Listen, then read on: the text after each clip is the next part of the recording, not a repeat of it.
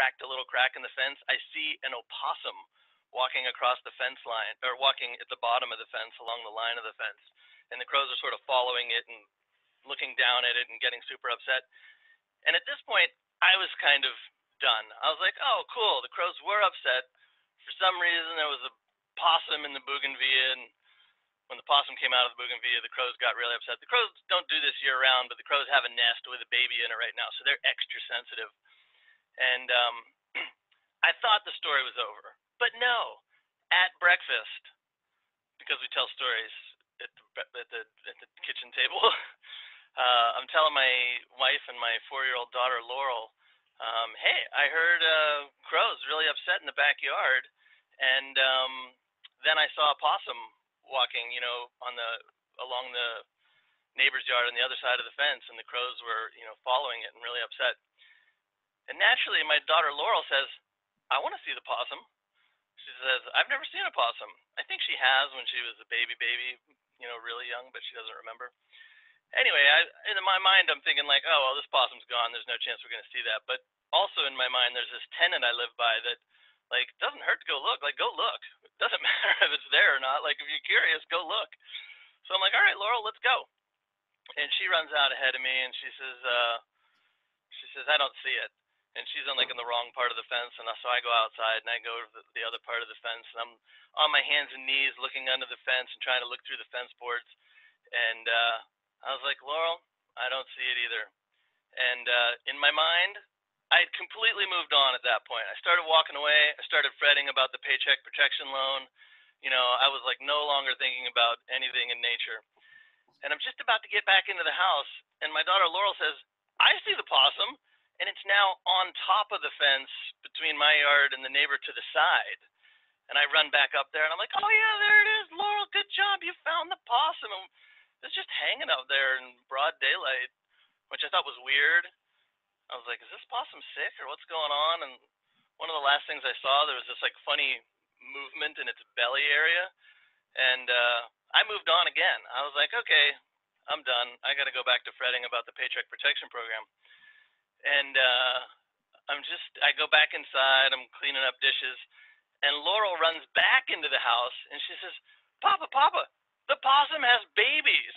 So I run back out there, and sure enough, the possum's rolled over on its side a little bit, and there's 3 baby possums clinging to its belly, nursing. And I was like, Laurel, good job. I'm glad you pointed that out to me. After I gave up. So yeah, some of the most common birds, mockingbirds, crows, and you don't really need to have a lot of expertise. You just need to have a little bit of curiosity. You just got to channel a 4-year-old there for a second. And you can see cool things. And the thing you can see most often this time of year is definitely babies. Baby birds, baby possums, probably baby skunks, probably baby raccoons too. All those things are all around us right now. They're in all our yards. Everybody's got either a crow or a mockingbird or both right now. And most neighborhoods of anybody watching this webinar probably have raccoons, possums, and skunks, and probably some other cool things too if you have any kind of edge. Where are we at, Michelle? What are we doing next? Thank you. Now I'm going to be a disembodied voice. Thank you for those lovely introductions. I think your end of your introduction, Dan, is a perfect, graceful segue into just a little bit more. So you talked about babies and things that might disturb babies in nests. I think that for a bunch of us on the call, if you start with just a few common local birds, what they're up to, who we might see, how we could look for them, that would be a great beginning. Well, I think most people are familiar with crows. Crows are all around. They're semi-obnoxious, pretty vocal, and like I mentioned quickly, they really know a lot about what's going on. They don't ignore much, especially this time of year when they have nests of their own. So there's a lot of dividends being paid right now to paying attention to crows. Mockingbirds, this is a smallish bird, world, this is a slightly easier one to recognize. First of all, they are singing up a storm right now. Probably half the people, at least on this call, know that mockingbirds can sing other birds' songs. That's why they're called mockingbirds. And they sing a lot. They just, first thing in the morning, a lot of them are just sing, sing, sing. It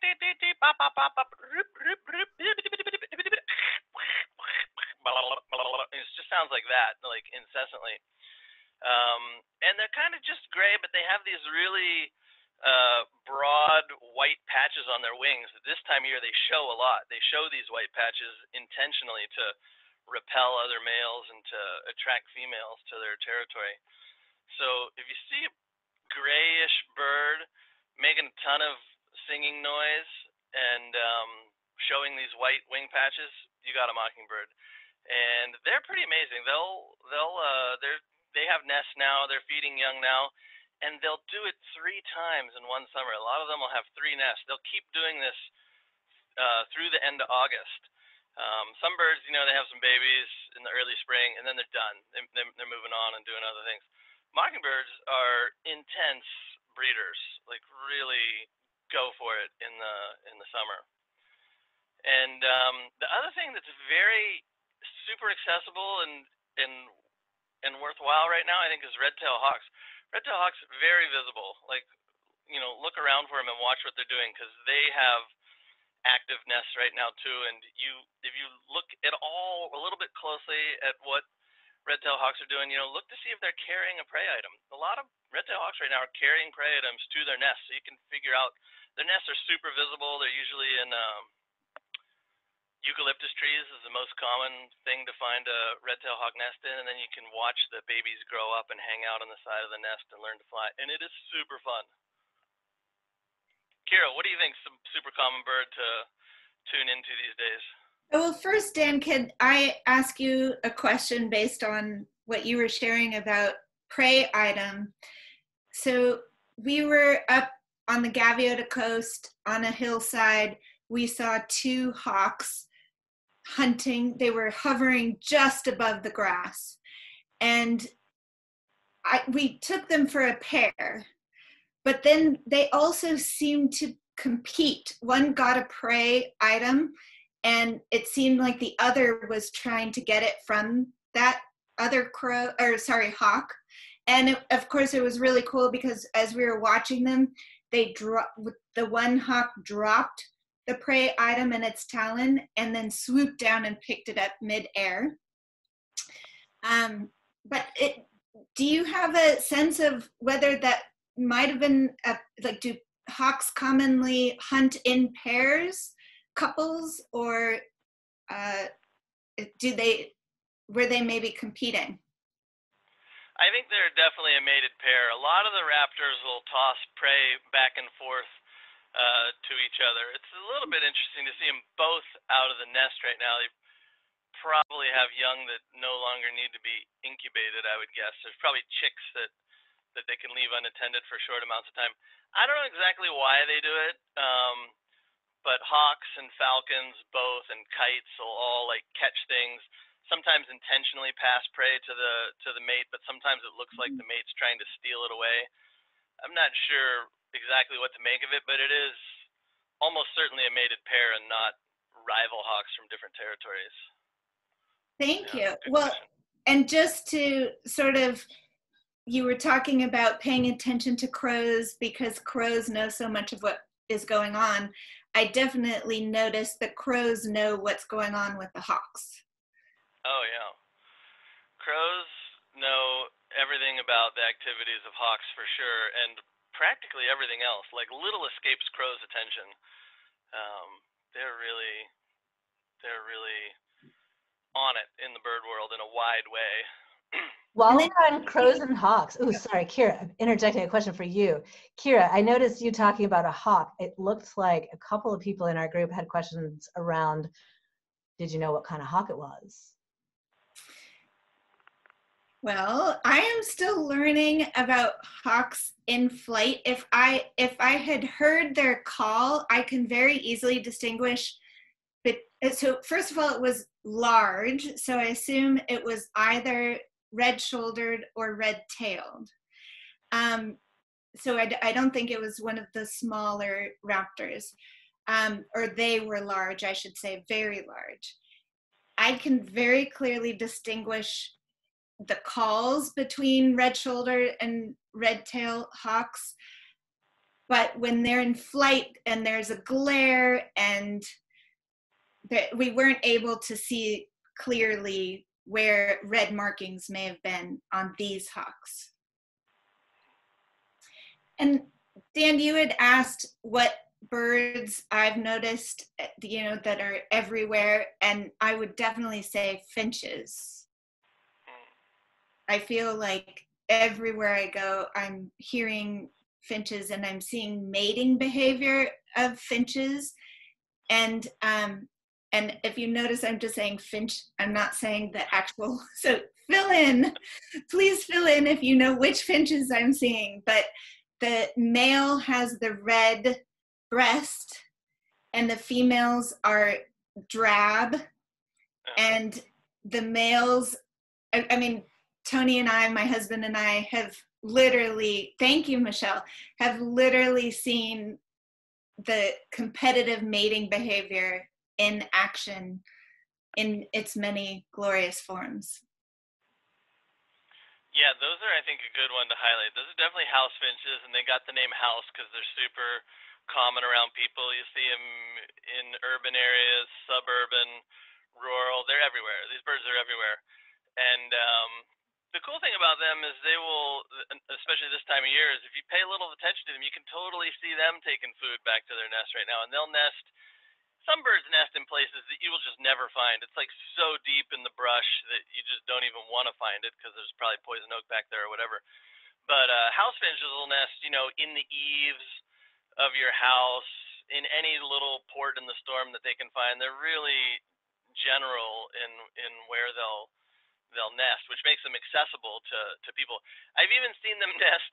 It's funny, you know, a lot of places of business, strip malls, restaurants, stores, whatever, install these little spiky things under the eaves of the buildings to try to prevent birds from nesting. There's all these like little spikes poking up on top of street lamps too. I've even seen house finches use those things that are intended to prevent birds from hanging out, use those to actually support their nest. They're small enough that they can fit down in between the little spikes. So just a teeny bit of it only takes like a teeny bit of slowing down, a teeny bit of curiosity to find a house finch nest too, I would say, right now. Another bird that I have seen a ton of are the dark-eyed juncos. And I see them in my yard every morning, but when I go hiking, I'll see a dark-eyed junco about every 15 feet along the road to the hiking trailhead. And it made me think that, you know, that must be sort of their radius for their nest, because it's literally sort of hash marked along the road. Yeah, they definitely look like that middle picture mostly around here that Michelle is showing. That one slate colored, I don't know, that's like Arizona or Washington or something. That middle picture with the dark head, yeah, that's the ones that's what they look like around here. The cool thing about dark-eyed juncos is they're one of the few birds that nests on the ground. They're incredibly good at hiding a nest in plain view. Like, you could think there could be no nest around you at all because it doesn't look like there's any possible place for there to be one. But there could just be like one inconspicuous like weed in one corner of your yard, and if you just take your hand and like brush that leaf to the side, you could discover a dark-eyed junco nest. Like I said, a lot of birds nest super hard to find because they're high up or impenetrably deep in the brush, but dark-eyed junco is another one that it's on the ground. Like, it's not like you can't climb up to their nest like so many birds are. If you just watch them carefully, you might see them going back to a ground nest. Well, that reminds me of another bird that spends a lot of time on the ground that I've been hearing a lot lately, which is a spotted towhee. Yeah.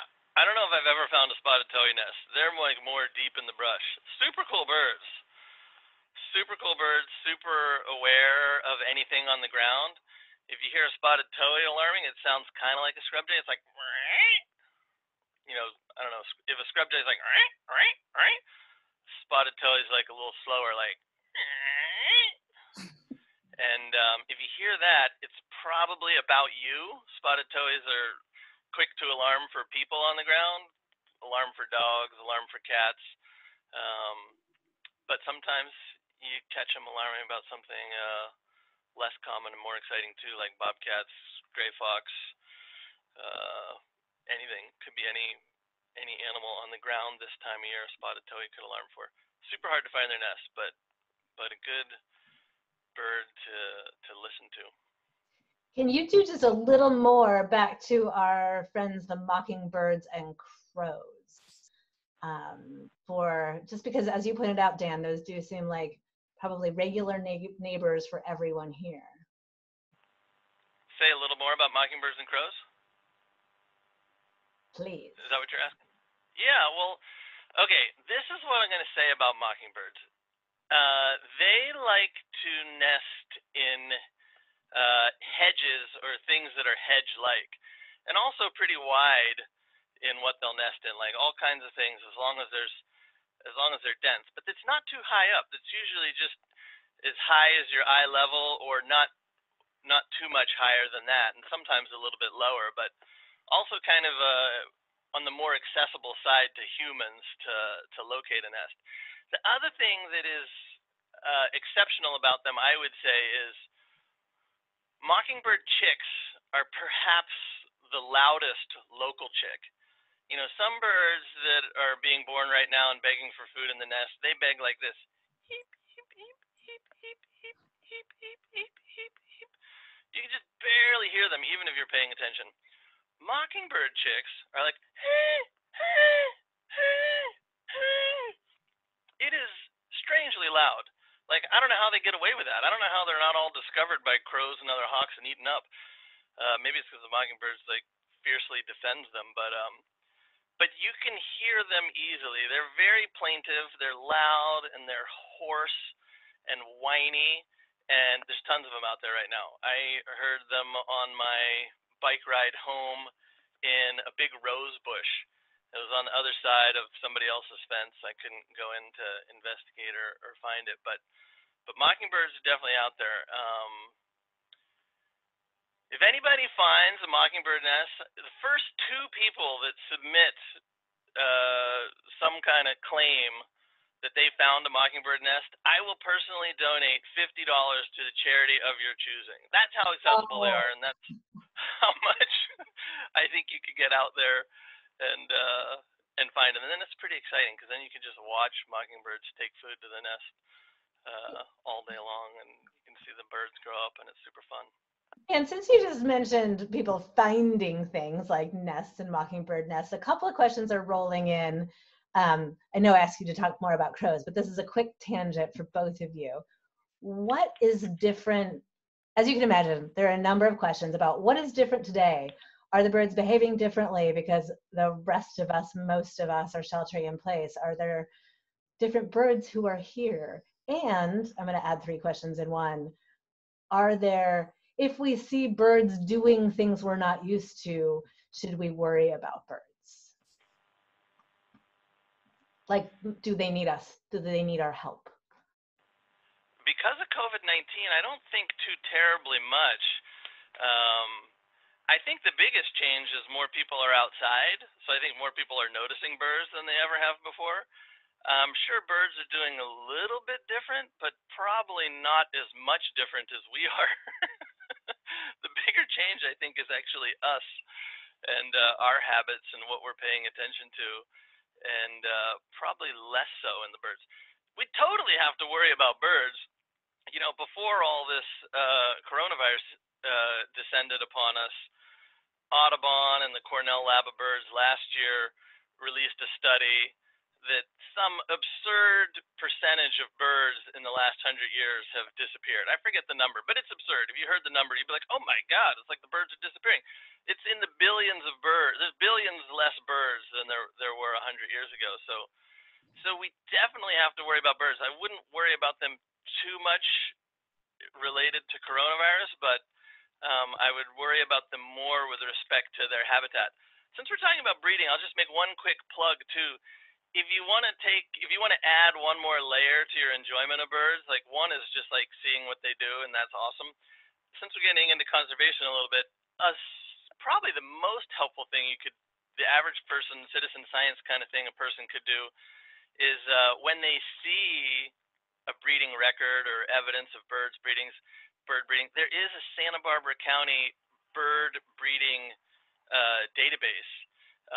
It's hosted by Audubon. You can go to Santa Barbara Audubon and then look for breeding bird atlas, breeding bird is, you'll find it. And then you can just like submit your observation.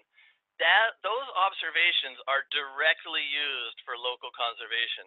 They're used for policy, for advocating for policies. They're used for preserving open spaces. Like that is the number one, in my mind, one of the number one local things, one of the best things you can do locally to be a ally of the birds.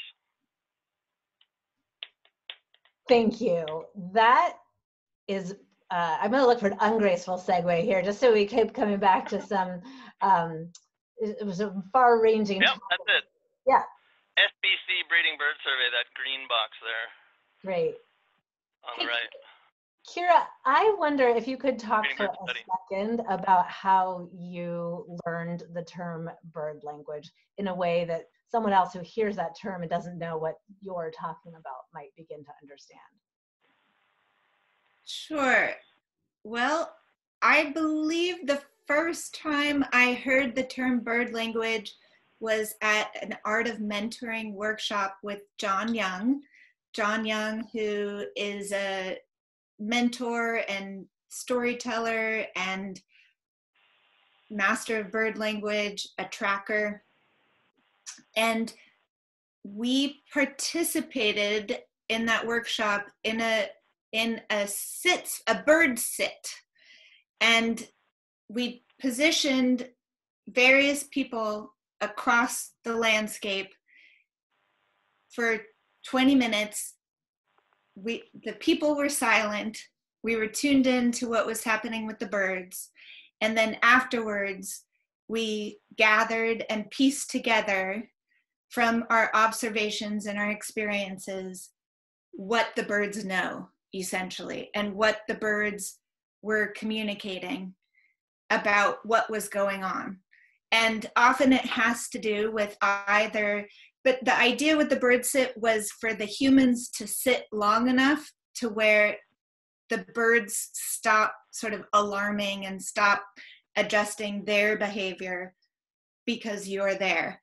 And they may still, I mean, that's part of it, but trying to really tune into what they're doing separate of the humans. And a lot of times it has to do with a potential predator. The birds might be alarming because of what they see, or they're gathering nest material, or they're communicating to each other either within their families or across families, across species. And that experience was different from what I grew up with. My dad was an avid birder. He was a strong participant in Audubon. And my understanding of his sort of what I call traditional birding was that you had to have binoculars around your neck and you had to know what, the difference between birds based on how they looked. And my dad wasn't as good as identifying birds by how they sounded. And then there are so many other pieces to it in terms of bird behavior. So for me, this rounded out the experience of connecting and tuning in to nature, and in particular, the life around us and the interdependency of life around us, and developing a practice of tuning in to where I was able to recognize patterns and habits of the life around us. And what's amazing is speaking to what Dan was talking about, I feel like right now with sheltering in place, I have an awareness that I haven't had in years past. And my first response is, wow, this year there's a lot going on with the birds. The birds are really busy. But the reality is that's always the case, especially this time of year with nesting. But it's my tuning in that has increased and my attention. And the one last thing I'll say about bird language is that it's very accessible. It's something that I can practice for as little or as long as I have available. And when we're not sheltering in place and I'm sort of rushing off to the car, I can take the 30 seconds it takes for me to walk to my driveway and tune in to what's going on with the birds. And it's also, seemingly, it's a vast world, and so it's seemingly endless in terms of what I can pay attention to and learn about and recognize locally, and then connect that into a broader context of what's going on globally, like Dan was talking about in terms of how many birds we've lost. Since you used the word learn, I'm definitely seeing a number of questions around, for those of us who aren't as quick at tuning into the birds in those 30 seconds, or don't necessarily recognize the bird that we see as we're walking from the house to the car. Can you both just share, sort of lightning round style, a few quick ideas about how to get started if I'm someone who wants to learn to begin recognizing the birds around me? Yeah, I could try to lead off there. It can be super overwhelming because there's just this incredibly huge, diverse, constant, dynamic world of birds, and it can be perplexing to figure out how to step into such a huge thing. But on the other hand, it's actually the best thing to do is actually the easiest thing to do. And the easiest thing to do is to pause. Even now, even with shelter in place, even if you're not working, it's still super busy. I mean, there's still a gazillion things to do, especially if you got kids at home. Your life is not slowed down much at all if you've got kids at home, even if you're not working. But if you find a little moment where you can pause outside, if you're outside and you can just pause and see what you notice around you, if you see a bird, focus on that bird for just a couple minutes. Don't worry terribly about what the name of that bird is. The name of that bird is a good way to connect with it. It's not the only way. The easiest way to connect with that bird is to watch what it's doing. If it's in your backyard, don't worry about trying to identify it. Just say like, oh, what's that bird doing? Just watch it for a minute. Just a minute. That's all you got. That's all you got in life is a minute at a time anyway. And then the next day or later that afternoon or the next morning or whatever, when you're outside in your backyard, just pause again. Look around. Is that same bird there? What's it doing today? Is it not there? Is there a different bird there? If you just pause and watch the birds, you will start to come into a relationship with them and know which birds are in your backyard, which birds are there every day, which birds are there once in a while, what they're doing. Are they going into your garden looking for insects? Are they trying to find a little puddle of water that collected somewhere from the irrigation? Are they on a perch of a little branch looking for flies and flying out and trying to catch a fly as it flies by? If you pause for a minute twice a day, every day, you will start to learn who the birds are and what they do in your backyard. And the longer you continue watching them, the more fascinating things you will see that they do.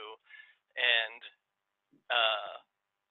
eventually you will come to learn their names, but it's not even the most important part. The most important part is feeling like, to me, the most important part is feeling like I have some kind of communion with the birds. As Kyra mentioned, I was sort of my version of the words I heard Kyra say was, I like feeling like I'm part of something bigger than just me, and even bigger than just people.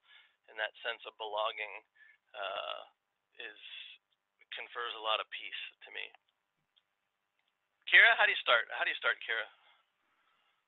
I really appreciate what you said about pausing, and I would say that has been central to my practice. The other piece for me, I guess I do enjoy naming, and I know that, that's common. And part of the naming is so that my brain can group the name and the sound and the behavior. I remember little stories that Dan and others have taught me over the years, like for instance about acorn woodpeckers, that they live in family groups and a lot of their vocalizations are chattering within their families. And so I like to listen for the different types of communication that I then associate with specific birds. And one of the things that has helped me in my practice is to be able to know about, let's start with a number 5 or 10 birds that I get to know really well. And then from how they look, what their typical behavior is, are they foraging on the ground, or are they usually up in the trees, and then and what their typical calls are.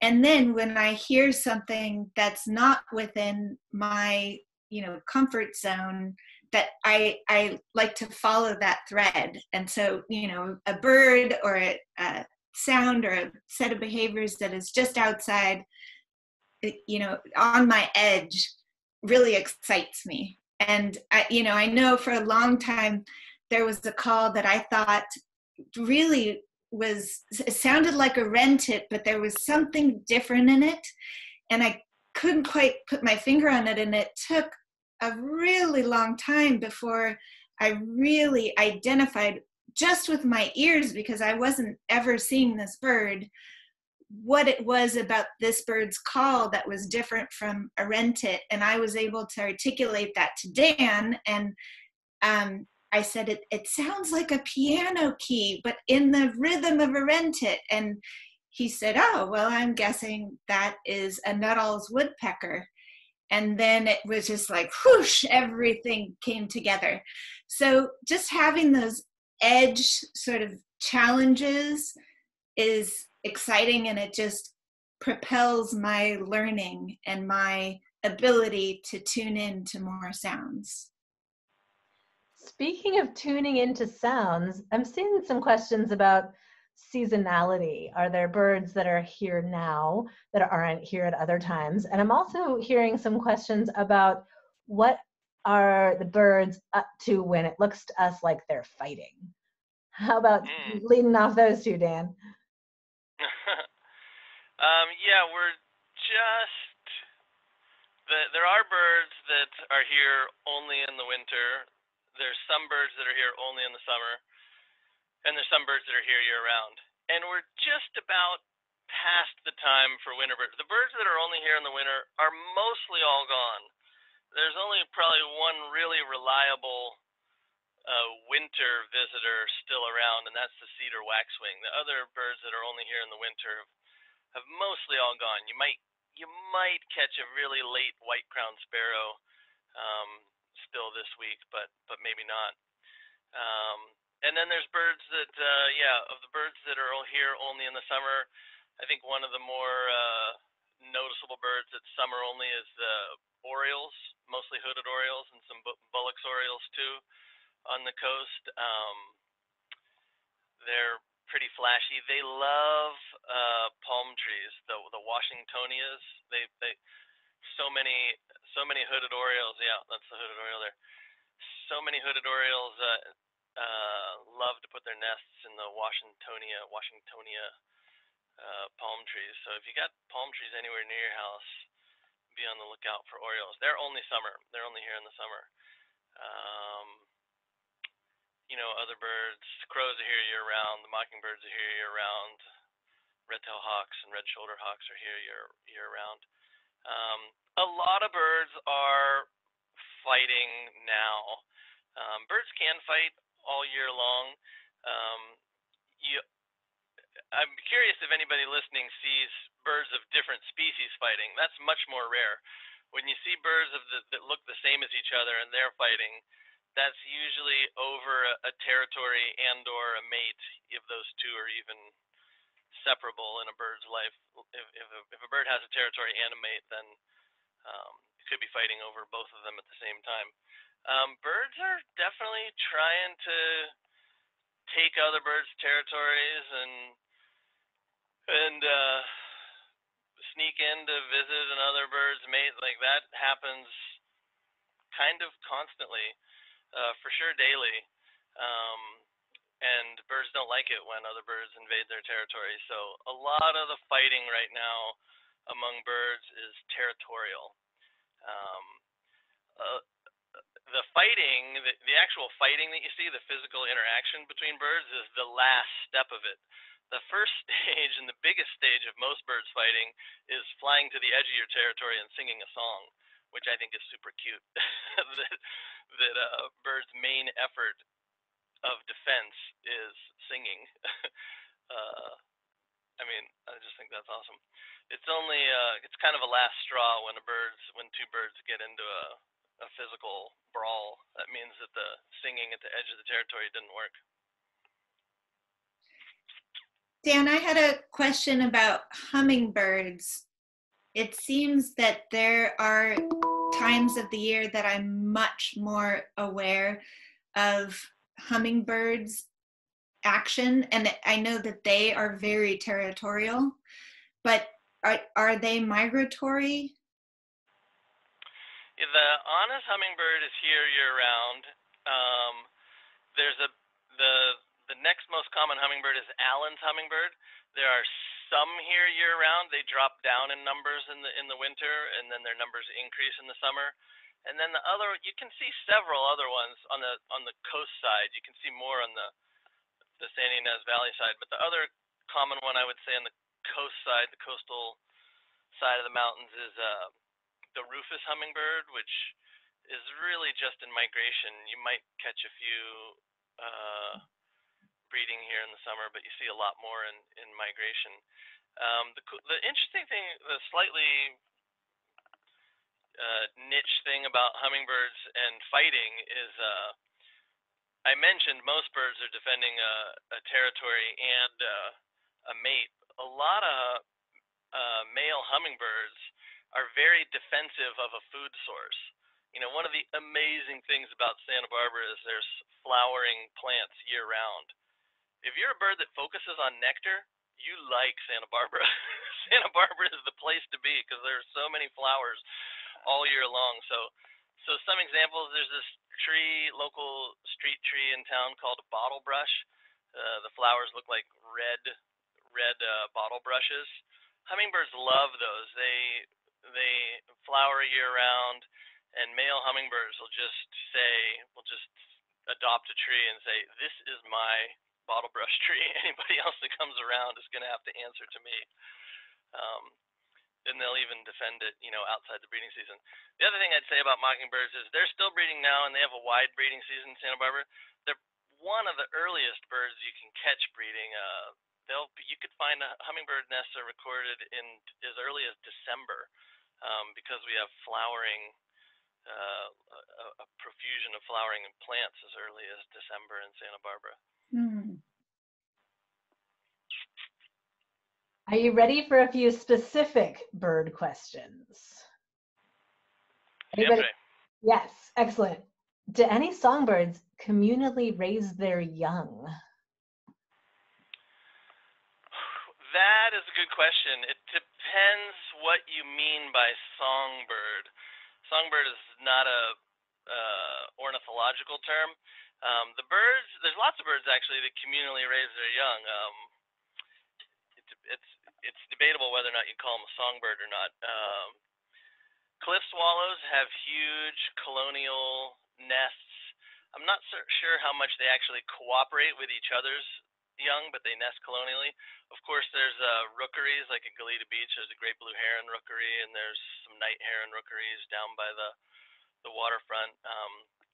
Probably the most communal bird that is also kind of just has a charismatic story is the acorn woodpecker.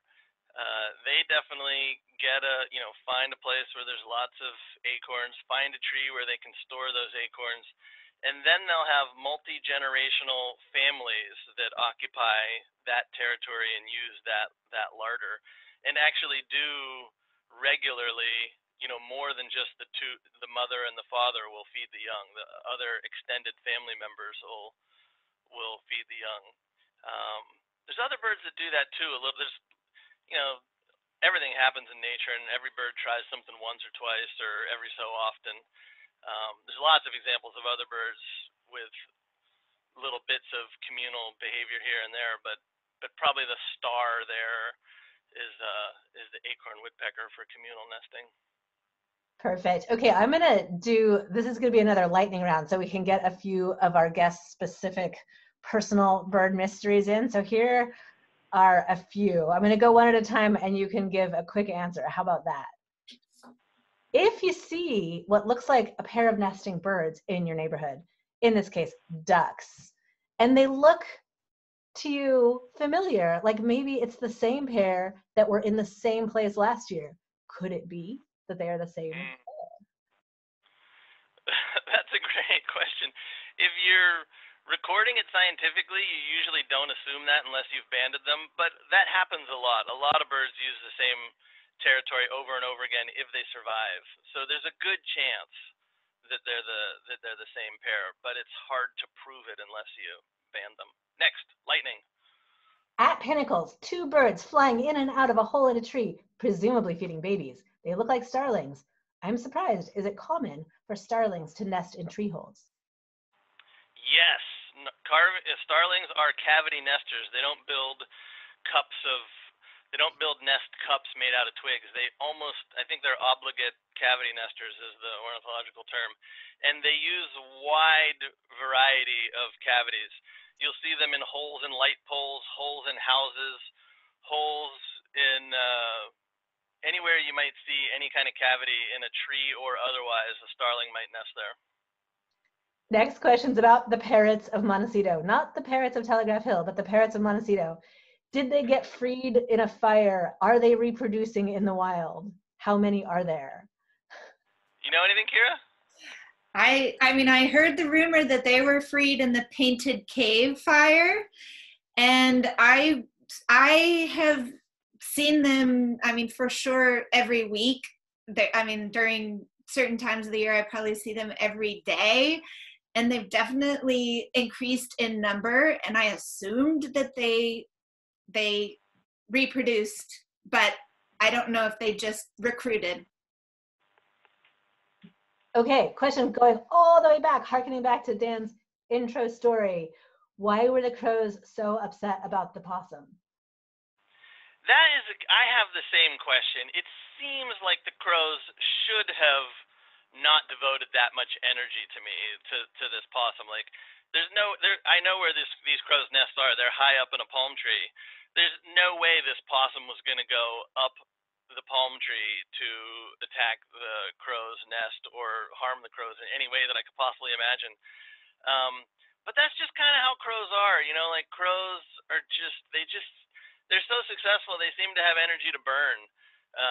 They can harass hawks endlessly year round. So I don't think that the crows needed to do that, but at the same time, crows have been around longer than humans, like millions of years crows have been around. Like the crow I saw in my backyard is the descendant of an impossibly long lineage of crows. So whatever it's doing I have to surrender to the reality that whatever that crow's doing, it must have served them well for millions of years to lose their cool over a possum. I don't know why. Kyra, do you want to answer the question, what is your favorite bird? My favorite bird. Okay, if I am forced to choose one, I think it would be really hard to choose between a barn owl and a great horned owl. But if I had to, I think I would choose the barn owl. And I regularly, just in my neighborhood, which is, you know, pretty populated, I regularly hear great horned owls, barn owls, and screech owls calling to each other. And I have heard juveniles as well.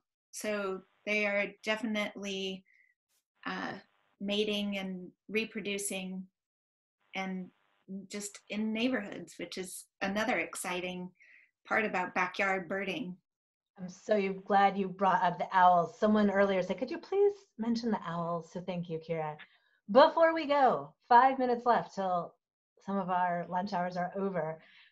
We have talked a lot about nature connection, dropping in, sense of belonging, paying attention to our surroundings. There is still a hunger out there for some of that didactic learning. So popcorn round of resources, whether online or field guides or favorite books. How have you learned what you know about the birds, including what they look like, how to identify them, their names?